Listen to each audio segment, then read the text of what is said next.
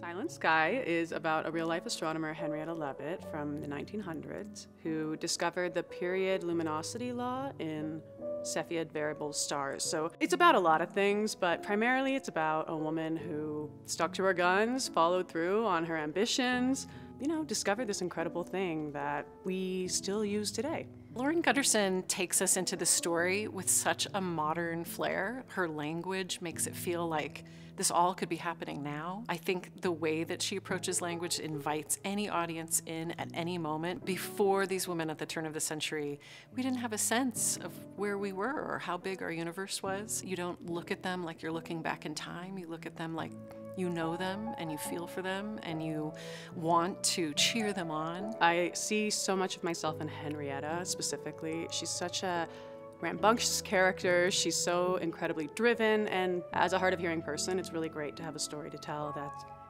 not completely fixated on this, what can be seen as a hindrance or disability, but somebody who overcomes that obstacle and uses it to her benefit. Doing things that are more movement-based, focusing on the kinesthetic elements of sound rather than just what is happening, more where is it happening, when is it happening, what frequencies are we using, and when, and how that is interacting with people, both in an auditory way as well as how they're feeling the sound. I love that this is an element of a real person's life, but it doesn't define her.